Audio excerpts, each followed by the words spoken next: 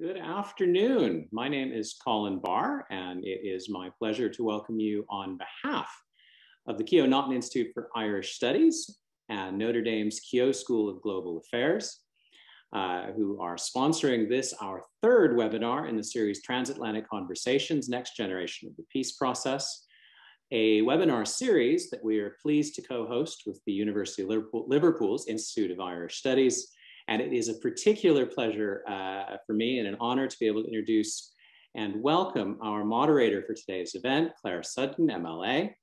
Now, Claire is the longest serving independent MLA in Northern Ireland. I believe in the Northern Ireland Assembly. I believe she's currently the only elected independent.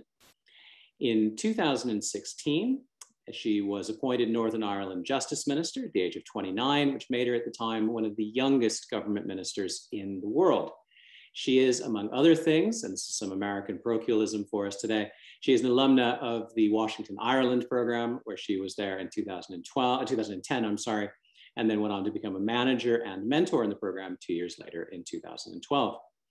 In addition to her keen interests in Northern Ireland's devolution and the good government of Northern Ireland, she is a powerful voice on the need for the specific legislation to deal with domestic violence, a process that has come to fruition most recently in the Domestic Abuse and Civil Proceedings Act of 2021, a theme or a solution rather that she was instrumental in bringing to the statute book.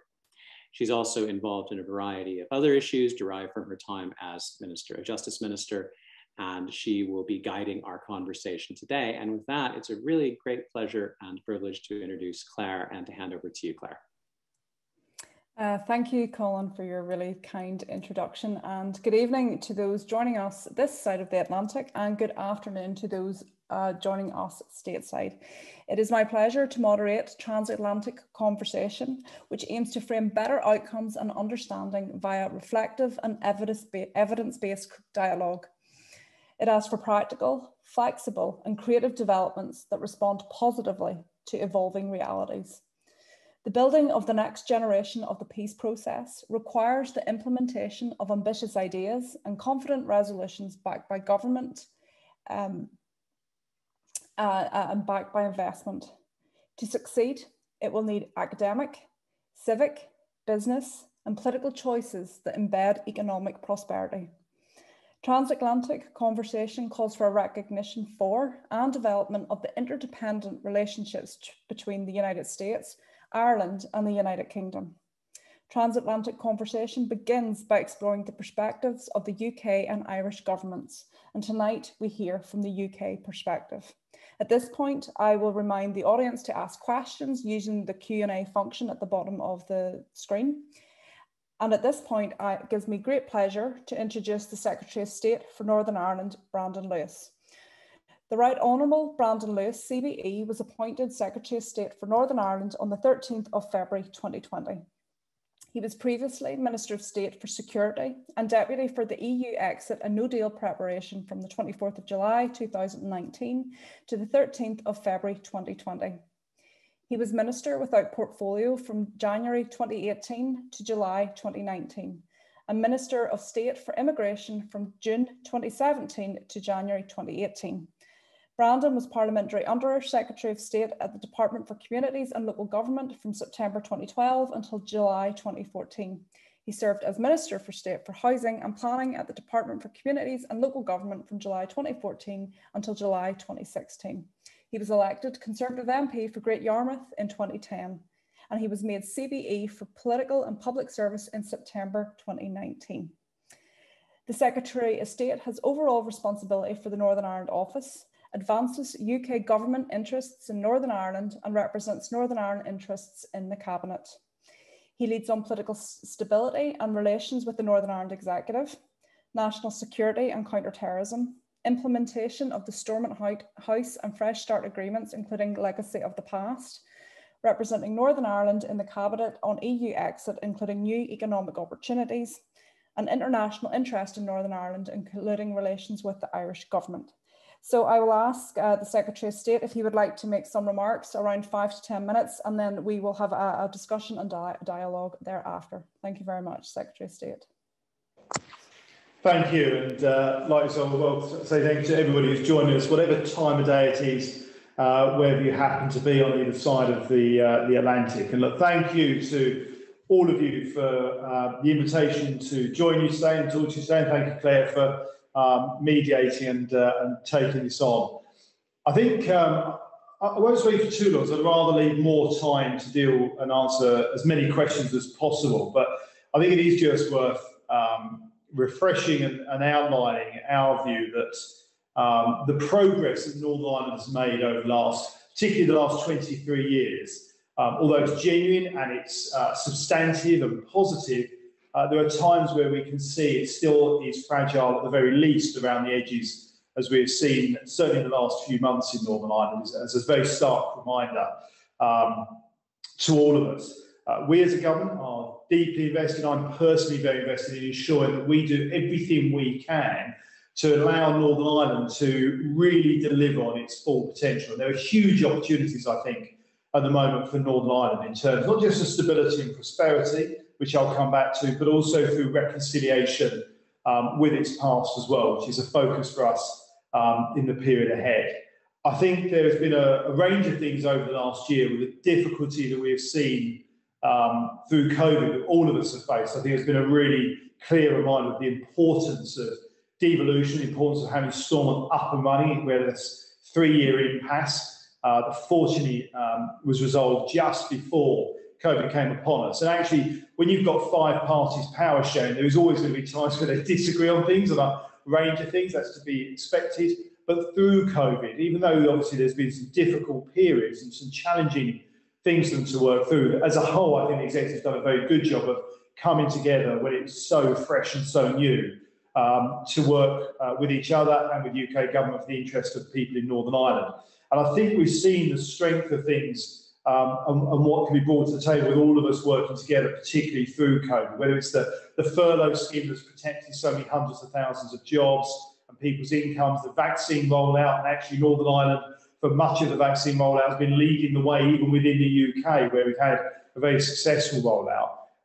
And the work that's been encouraging and looking at how we can further deliver investment in Northern Ireland, all of which is dependent on the sovereign resources and support from the UK as a whole being able to work together. And actually an example of that is in our city and growth deals, which are very much looking at that prosperity agenda for Northern Ireland, and financially arguably the biggest city and growth deals we have in the UK are, in terms of support from the UK government, the ones in Northern Ireland. Obviously the Belfast Good Friday Agreement continues to be not just a focus for us, but it is the cornerstone of Northern Ireland's governance and peace and prosperity. It's an achievement which obviously the UK and the Irish government and those people in Northern Ireland should be rightly proud of, but also our friends in the US as well, because it's a centrepiece that brings us all together, that we all agree on in terms of something that has delivered and worked for people in Northern Ireland. And the institutions established under it are hugely important, again, as we've seen very recently in Northern Ireland, very clearly. And actually, just touching on a point that Claire, I think, made in her opening remarks, and I sort of referenced a moment ago, I think prosperity is crucial, and delivering on improved prosperity. I think it's very clear that if you look around the world, actually, good prosperity and the aspiration, ambition, and expectation of prosperity and more opportunity goes pretty much hand in hand with a peaceful process. That was identified in the Good Friday Belfast Agreement, and it relies, having that prosperity absolutely relies on Northern Ireland continuing to not just be peaceful, you get that virtuous circle, but also having good access to both international markets and, of course, the structural integrity of the whole of the United Kingdom. And I think there is what we see in the Northern Ireland Protocol, which is very much on the agenda at the moment, and particularly today where we've had a court decision. The protocol itself is actually a very, very finely balanced compromise. It protects, and it seeks to protect very explicitly, the Belfast Good Friday Agreement and the gains of the peace process. We have to remember in all of its dimensions, that's all 3 strands, Northern Ireland itself, obviously north-south, but east-west as well, and therefore prevents a hard border. We've also got to make sure that it works for people east-west as well as north-south. And together, I think these principles of the protocol reflect the concerns and try to deal with the concerns of the entire community of Northern Ireland, whatever their constitutional view may be. And in doing that can help play its important part in protecting the peace process. But I think it is also important that there is, to an extent, we also separate the two things. The protocol is not part of the Belfast Good Friday Agreement, and obviously neither is the other way around. But it is, and it explicitly seeks to deliver upon what was agreed in the Belfast Good Friday Agreement. For us, that is absolutely paramount. We respect the EU's position about protecting the single market, but for us, the key focus is, for obvious reasons, I think rightly so, the Belfast Good Friday Agreement. And it's only if that really finely balanced compromise is maintained across both communities, the whole community of Northern Ireland, can the protocol ensure that it has that continued support of both nationalists and unionists as it moves forward. And that's got to be the case in order for it to succeed and to live beyond, in reality, as well as through a consent mechanism in a few years' time. And we agreed quite exceptional, difficult thing in the interest of peace. And if that's going to be sustainable, then it's got to be delivered in a pragmatic and a proportionate way. And the protocol itself, we have to remember, is very clear in its own words that it will impact as little as possible in the everyday lives of communities. And it's only when the protocol is working well and smoothly in Northern Ireland that people across the Assembly and across the wider community are going to be able to fully endorse and support it. Because it is about more than trade.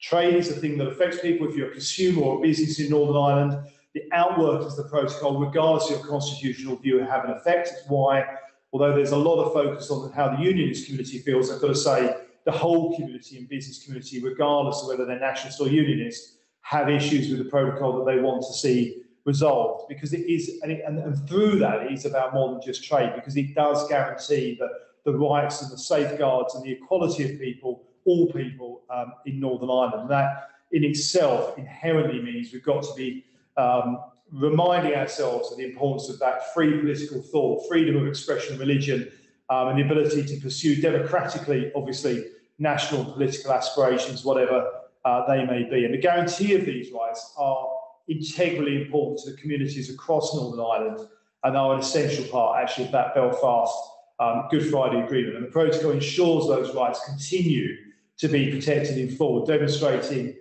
in signing up to that, the UK government's commitment, I would argue, to the Belfast Good Friday Agreement itself. And that's why, however we proceed in the period ahead, we will always have as our key focus, our absolute overriding focus will be on stability, prosperity, and protecting and safeguarding everything from the Belfast Good Friday Agreement.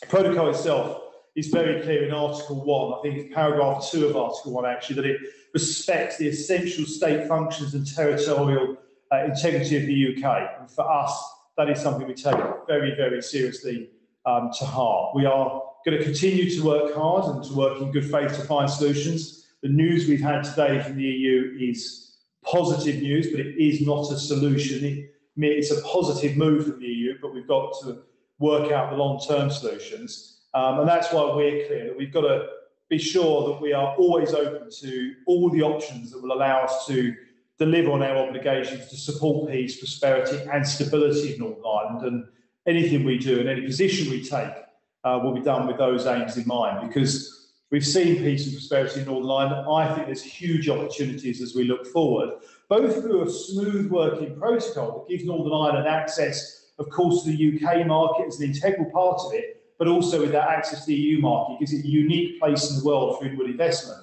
But also because of what Northern Ireland has to offer, both in culture, creativity, advanced engineering and manufacturing, and cyber, where we genuinely have, I think I can argue anywhere in the world, a global leading expertise. So much so that as we're talking to friends from across the Atlantic, your biggest insurance company, I think your biggest insurance company, basically have their software cyber base in Belfast. And there's good reason for that, because we're the best in the world at doing that. And that's good for the UK, it's good for Northern Ireland, and I think that is one of those areas we can see grow and deliver more prosperity in the future. But I'll pause there, Claire, and over to you. Brilliant, thank you, Secretary of State. You seem really keen to talk about the Northern Ireland Protocol, so I think maybe we should start there. You rightly say that the issues relating to the Northern Ireland Protocol are ultimately about trade. However, they are giving rise to identity issues, and we saw that with recent unrest in Northern Ireland over the last number of months. And I suppose from a perspective of a unionist perspective, and indeed speaking to those on the ground from loyalist and Protestant backgrounds, there is a suggestion if you're not able to have the same access to goods and products coming from GB into Northern Ireland within the same jurisdiction, then that is somehow impacting on their ability to be within that current arrangement of within the union. So I suppose, what do you say to those communities on the ground who are feeling the very practical challenges of the Northern Ireland Protocol before these issues can get worked out, if they can indeed get worked out? What do you say to those communities on the ground that they are very much still part of the United Kingdom jurisdiction? Yeah, that's a very fair question, Claire. There's a few things in that. So first of all, those communities, citizens of Northern Ireland, are very much part of the United Kingdom. You know, that's part of the Belfast Good Friday Agreement. Northern Ireland is part of the United Kingdom. It works at two levels. You know, I would argue that Northern Ireland benefits from being in the UK. We spend more per capita in Northern Ireland than anywhere else in the UK. I've already explained about the city and growth deals. You've got substantial investment. Obviously, the furlough scheme, the increase, almost 20 billion to the Northern Ireland Executive in terms of the block grant plus COVID Barnett consequential money last year because of the size and the ability of the UK government treasury, the support we put in for connections between Northern Ireland and mainland Great Britain through COVID. We've now secured with the New Deal money, let alone if you look at Peace Plus, and the 900 million uplift in the SR spending review process last year, the biggest period of investment in Northern Ireland by UK government for many decades. But it isn't just about Northern Ireland's better off in the UK because of what the UK brings to the table. The UK is better because of what Northern Ireland brings to the table. And as I said, whether it's culture, creative arts, I don't just mean Game of Thrones, but more widely what's happening in the film and TV industry, it's a massive employer. But also what it does in advanced engineering, manufacturing, cyber, green technology, and all of those areas make the UK stronger. And so I think it is important for us to be very clear that Northern Ireland is an integral part of the UK. And that's why for us it is important, and why I made the point in my opening remarks, that even the decision for the EU today is to be welcomed. It shows that pragmatism and flexibility is there. The EU have talked about that a lot in the last few months, but haven't really shown any. They've shown some today, but it's still only a temporary measure. We've got to get a long-term solution. We're very clear that consumers in Northern Ireland need to be able to have access to the products they've had access to for many years. Around the UK, and you'll find this in the USA, I know as well, even within states, let alone across states, different supermarkets will have different products in them to suit the local market. But that's about consumer choice and consumer demand, not regulatory restrictions. And we wouldn't dream of suggesting to the US that they can't ship USDA prime beef and steak out to Alaska and Hawaii without it going through the Canadian customs controls. And that's kind of what the EU are trying to do here. The point of the protocol was because we understand the EU's focus on their single market. We respect that. We have our main focus on the Good Friday Agreement, obviously, but for them it's the single market.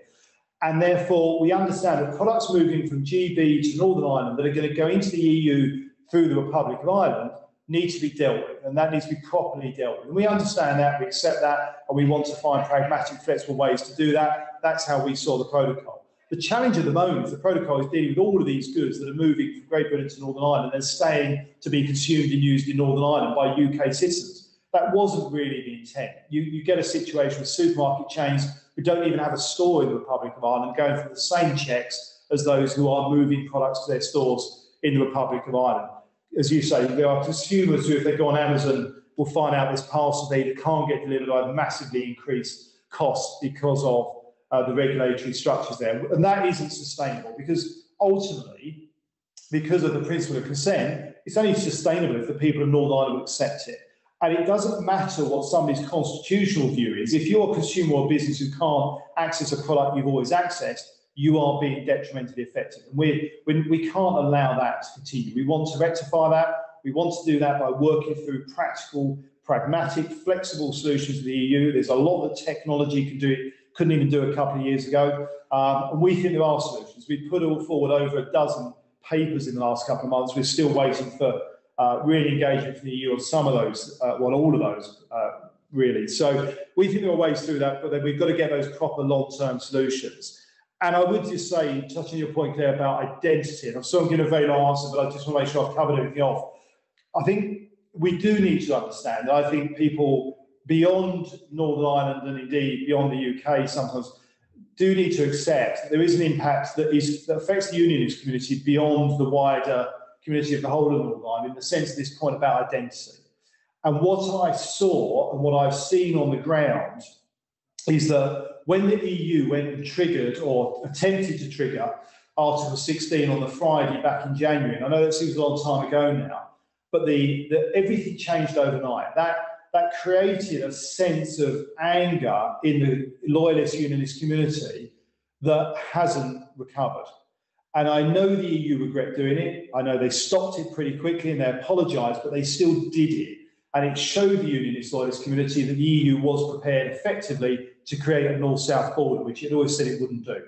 And that anger has continued and has moved on, because it's been added to as a cumulative effect with some of these technical areas not being resolved, when the EU themselves at that time in January said we will we will try and resolve these things and work with speed. We're now 6 months from then, and we've still got issues to resolve. So that frustration's only grown, and I absolutely understand that. But I think it is important to be clear that the outworkings in a practical sense is not just about the unionist community, it affects everybody. But yes, it has that extra added impact. And I would just lastly say, on a point you made in the opening of that question, Claire, obviously we did see violence, well, almost a couple of months ago now in Northern Ireland. I think we also need to be conscious of the fact that the reasoning and the creation of that violence was multifaceted.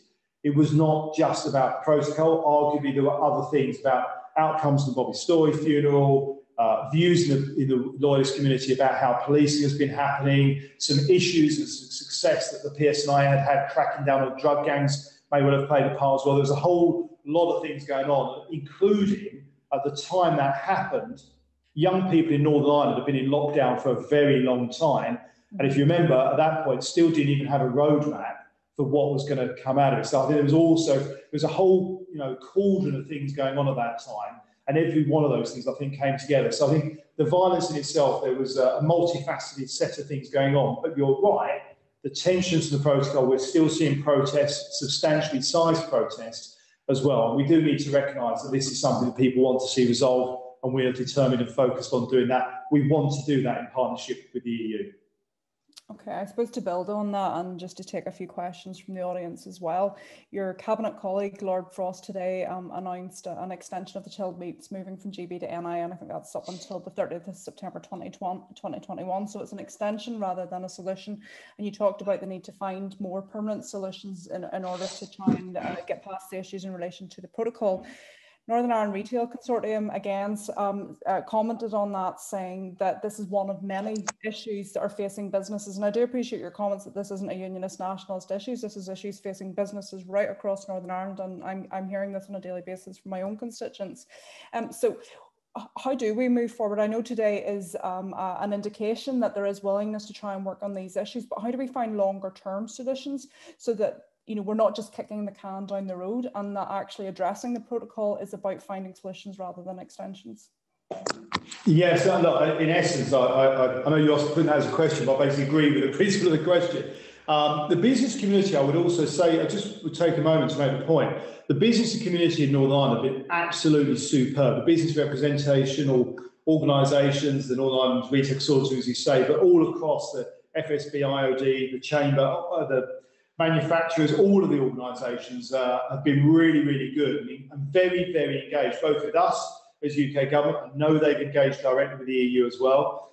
We've organised them to have some engagement both with myself and Lord Frost, who leads on the negotiations with the UK government, and with Mal Shevkovich, including in the last couple of weeks. And we've done that consistently. And they've been really, really good at working and coming forward with very practical, pragmatic ways forward, which has fed into the work we've done. As I say, we've put forward now, in the last month or so, about a dozen papers to the EU of ways to solve and long-term solutions. You're quite right. You can't keep kicking this down the road. And the decision today is good and positive, but there is a big but to it. Again, it is only moving things down the road a little bit. There needs to be a permanent solution. The permanent solution cannot be, as some in the EU seem to think, that we are basically waiting for all of the market diversion to happen so that all of the chilled meats are sourced on the island of Ireland. And there's two reasons for that. One is at a very basic UK integrity level. You know, people, if they want, as a Norfolk MP, if they want their sausage from Norfolk, I want people in Belfast to have to enjoy a Norfolk sausage, a Melton Mowbray pork pie, whatever it happens to be, as they always have done. That's what they do as citizens of the UK in the same way that you can anywhere else. And they're right to want that. But also, very expressly in the protocol, one of the things the protocol says we should all be avoiding and ensuring doesn't happen is diversion of trade. And actually, as we saw Tony Connolly himself tweeting on behalf of the EU effectively last night, is that this will resolve itself by having diversion of trade, the very thing that would be a breach of the protocol. So we've got to get a long-term proper solution. We're clear that for us, that isn't about diversion of trade, which would breach the protocol agreement. It's actually about finding a pragmatic solution that means chilled meats can continue to go to Northern Ireland to be enjoyed from GB, and giving the EU confidence that they're not going to be, you know, we're not going to have sausages smuggled to Dublin, and that is going to threaten the sanctity of the single market, as farcical as that may seem. But there are a wide range of other issues, as you rightly say. That's why we put in, as I say, more than a dozen papers now. It is important that you engage in that. And this is a two-way thing. I mean, we often in the UK get portrayed as being, you know, the ones who take action and do things. Well, we want to work in partnership. You know, we want to get a solution with the EU. If you go back and look at what the EU said in January, where they recognised there were some issues, VAT on second-hand cars, pets and other things like that. We've still got a situation where they've not given us category 1 on pets, despite the fact, you know, we've got the best regime for animal protection probably in the world, certainly in Europe, and we haven't had rabies since 1921, so there's no risk of this, and yet they, for some reason, still haven't granted it.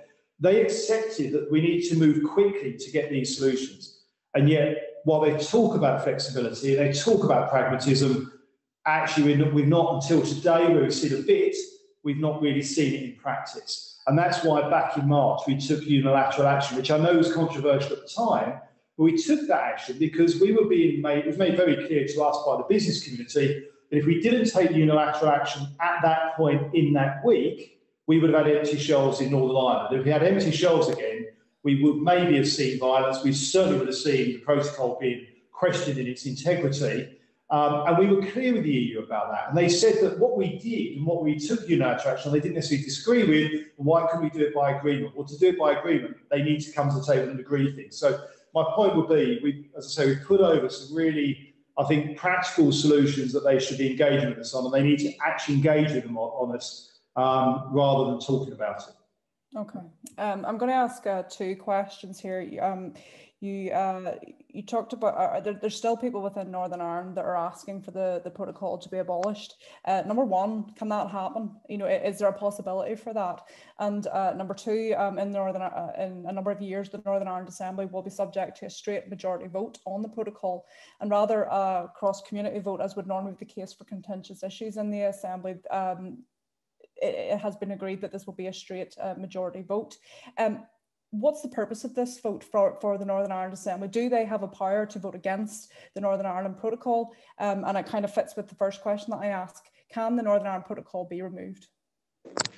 Well, in legality terms, yes, it can, in the sense of if, yes, they can vote against it. If 2024, that consent mechanism decides the protocol is gone, that's it, it has to go. And this is one of the points I've made to the EU myself, Matt Shepridge, and I know others have, and I'll make more widely, is this is why it's ultimately the interest of the EU to be pragmatic and flexible. It's why I'm surprised they've struggled to do that so far, because if they don't, the protocol isn't going to survive if it doesn't have the consent of the whole community of Northern Ireland. It's no good having even one part of it. And, you know, the Belfast Good Friday Agreement is about consent of all the communities. And even the most strong-feeling nationalists in Northern Ireland, when you talk to them, have issues with the protocol. They say they might not want to scrap it in the way some hardline loyalists might, but they still have issues with it. So nobody that I've come across yet has particularly said to me that the protocol is fine, leave it as it is. Everybody wants to see something changed about it. So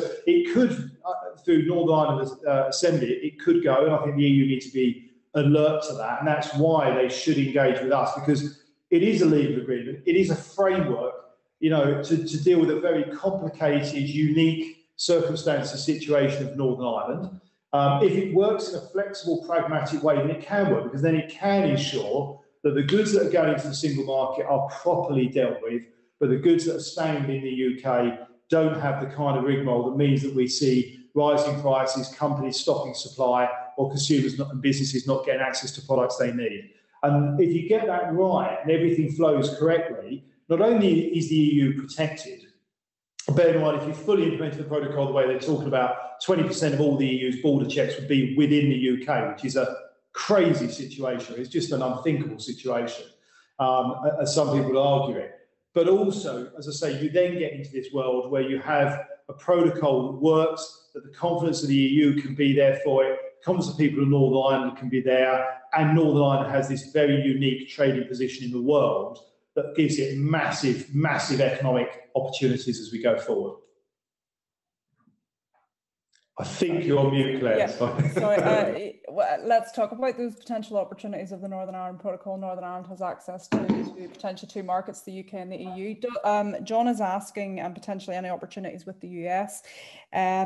Does that create a divergence, as you had talked earlier, between Northern Ireland and the GB with these other new opportunities?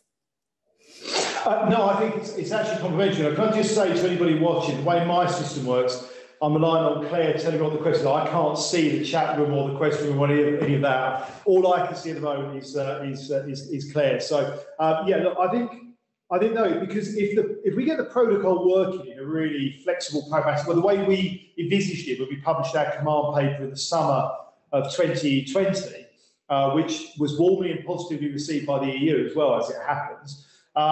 Then, as I say, Northern Ireland's got this very unique position. It only has that because it's part of the United Kingdom, and it can then trade fully and fluidly as an integral part of the UK and the UK internal market. So it's integrally part of it.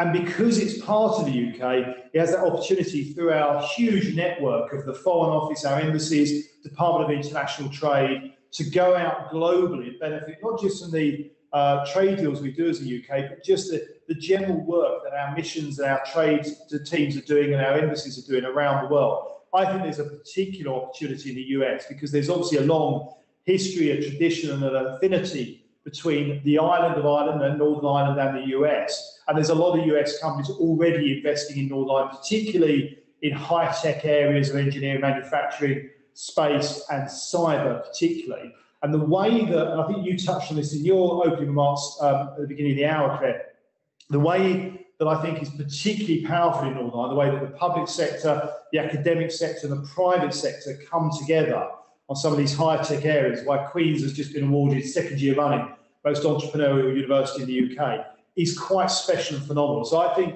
actually quite the opposite. I mean, because it's part of the UK, Northern Ireland's opportunities just become abundant.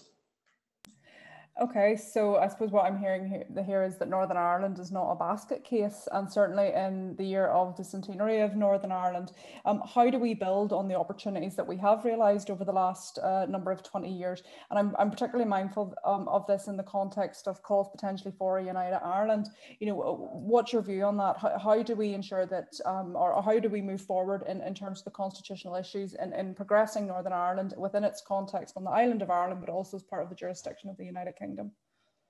Sure, you'll appreciate, Claire, that I have certain duties around those issues. I think it's interesting, recently there was some data that showed there's only about 30% support at the moment for a United Ireland anyway. So but what I pick up, and I've been talking to people in civic society, certainly the business community, but in civic society more widely, is what most people want, is actually what the Taoiseach, where we do agree with the Taoiseach in terms of his shared island unit approach, is that there are two administrations, there's the UK and the Irish government working on the island of Ireland. We share the island, and being open and in partnership together on that, I think is a really positive thing, both in terms of infrastructure more widely and academia and research, and we want to do that.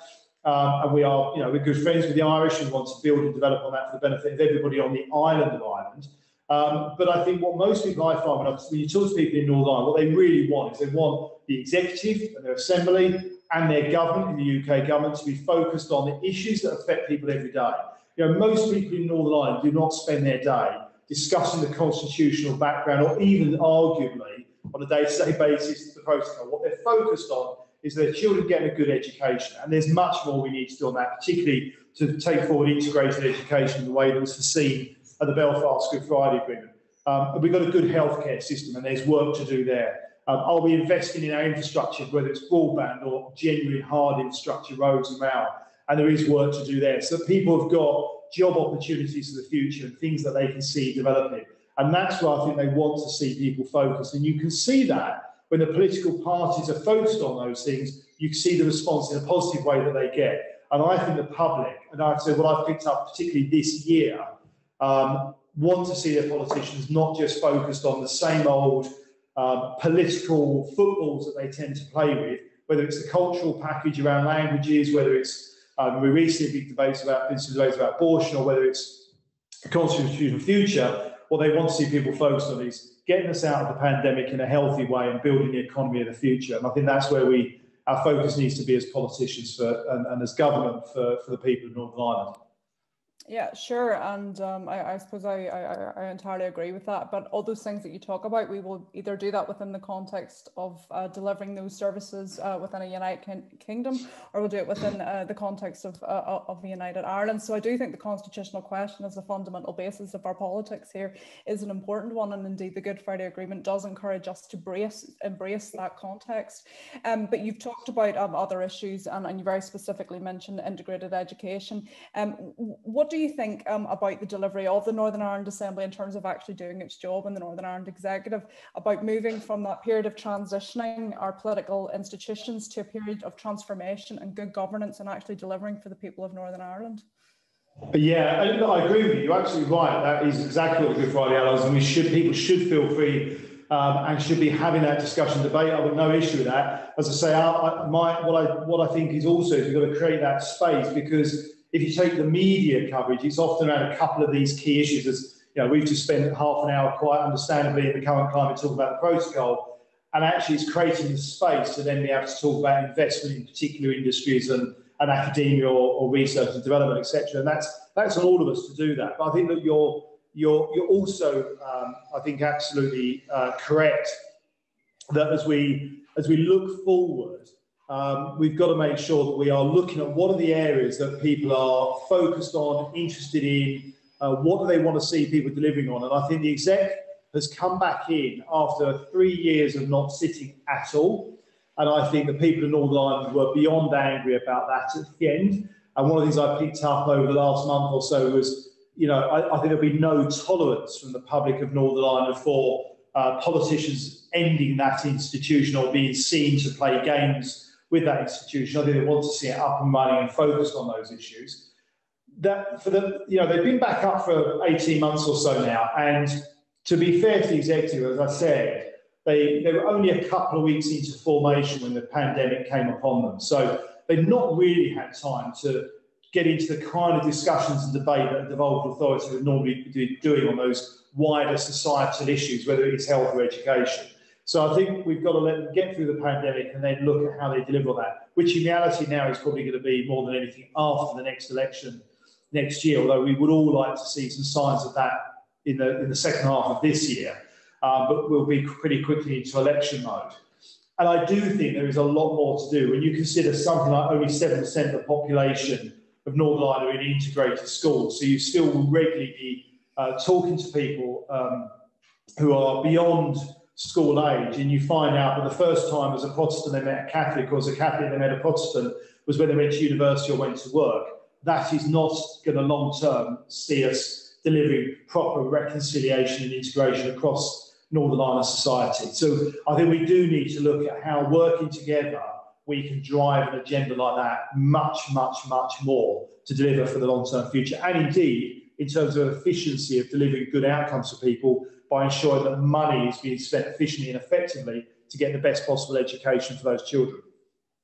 Okay, another question from the floor in relation to the Irish language and other devolved issues in Northern Ireland. You have suggested that you may take decisions on those if the Northern Ireland Executive and the Assembly cannot agree to do that.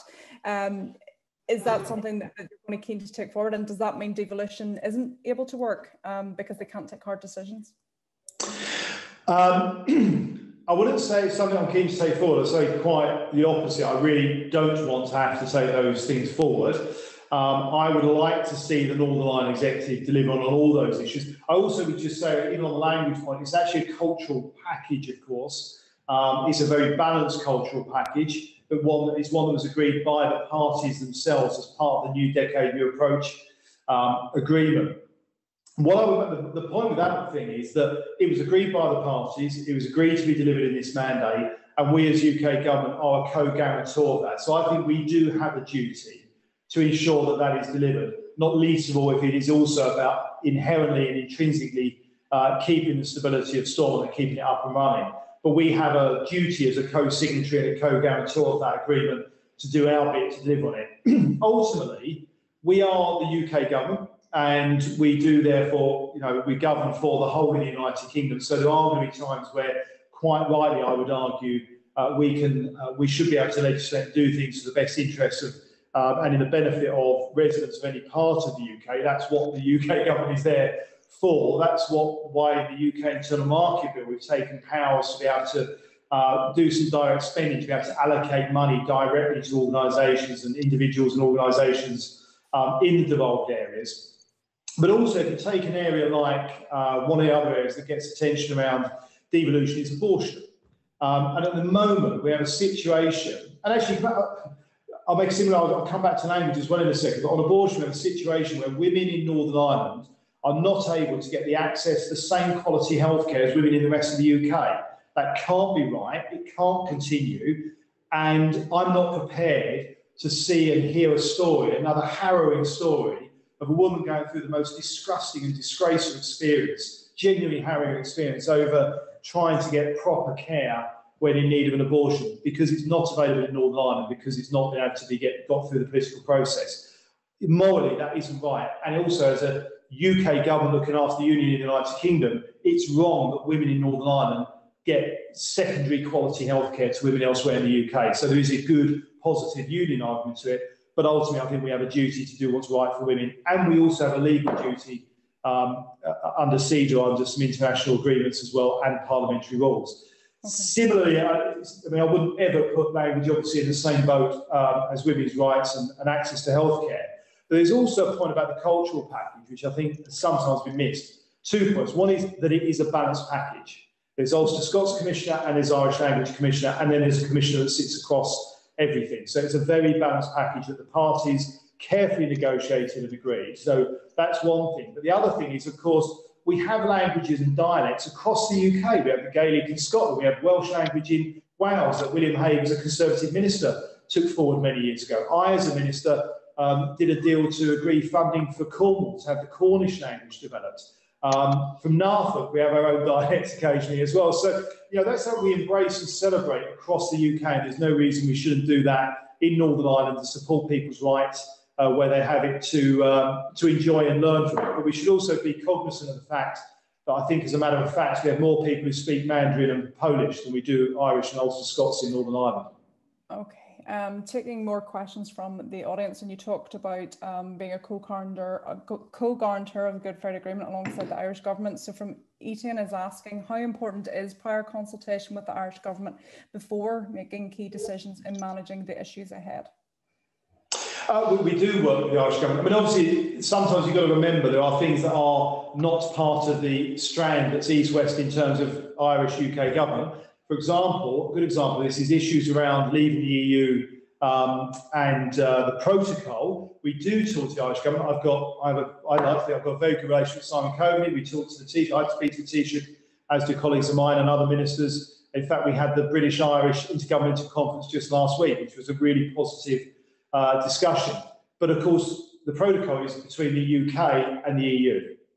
And obviously, there are also issues in Northern Ireland that are strand one. They are Northern Ireland internal issues that rightly should be for the executive or for the UK government, which is the government of Northern Ireland. So I think sometimes people blur the lines around where things are in partnership, but we do always try to work in partnership, as we are on trying to find a solution for legacy. We want to work with the Irish government on that. We got an agreement last week. We're going to work together on that. That work is starting this week. that's a really positive thing and a sign that we can, on those really difficult, complicated, sensitive issues, work together, hopefully in a positive way.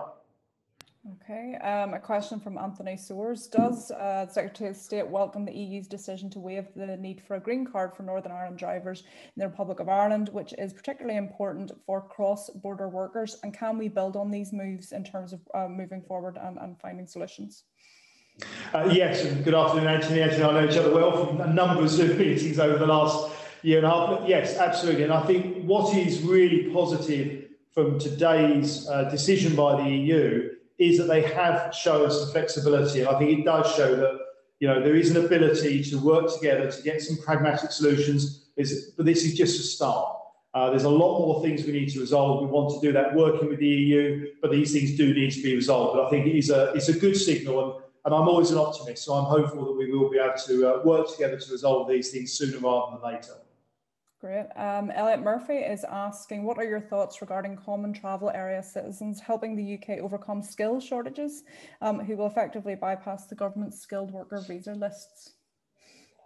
Well, I'm a big supporter of common travel area. I think if you look back even over COVID, actually, the Irish government actually didn't protect the common travel area, actually. Obviously, some of the restrictions they put in around COVID meant that they had to step away from parts of the common travel area. We didn't. We kept the common travel area properly protected from our side all the way through, which very generously the Tánaiste State itself has recognised and commented on. And we will continue to protect the CTA. It's an important part of the British Isles, our two islands, the way we work together, and it's something that's a benefit to both of our economies. Okay, Brian Dougherty, MBE, and we've already explored this a little bit, but he says, can you expand on the potential positives of the broader Brexit arrangements? For instance, are Belfast and Foy ports in line for free port status?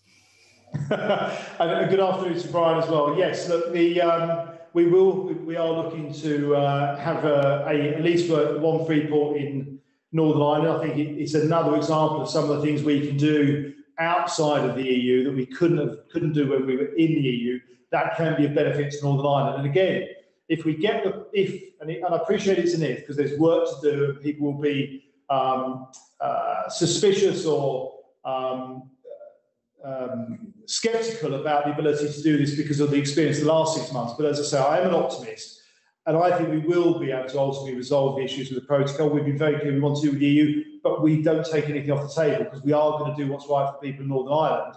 If you put together a protocol that's flexible and pragmatic and works the way it was envisaged, and you add free ports to the mix, and you add the city and growth deals to the mix, and you add £400 million of new deal money that I've got to invest in Northern Ireland for opportunities and economic growth, and then the Peace Plus money, which is now, you know, altogether we're putting just over and around £500 million on top of everything else. There are huge opportunities for Northern Ireland, and I think we can look forward to a really exciting few years ahead. The job for me and all of us who have roles of responsibility across Northern Ireland and for Northern Ireland is to make sure that we grasp those opportunities and we deliver on them. And the proof of that will be in the pudding in the next 12 and 18 months. Okay, thank you. And Liz McManus, can you tell us about what outcome you're looking for from the multi-party talks on legacy? How is that outcome likely to differ from the legacy proposal in Stormont House agreement? Well, the big thing is it's got to be something that's deliverable. Stormont House was 2014. We're 7 years on, and it's not been delivered on. Well, there's reasons for that. Not all the parties actually did agree with Stormont House at the time, which is often a point that's made. There was a consultation the UK government did a couple of years ago on Stormont House that brought up some quite genuine and serious concerns with parts of it. And other things have happened. We've seen cases coming through the system. We've had Operation Canova, which is a big operation in terms of looking into some of the issues from legacy in the past. And in that 7 years, all of those things, there are learnings that we've got to take forward. So I think we need to learn from that.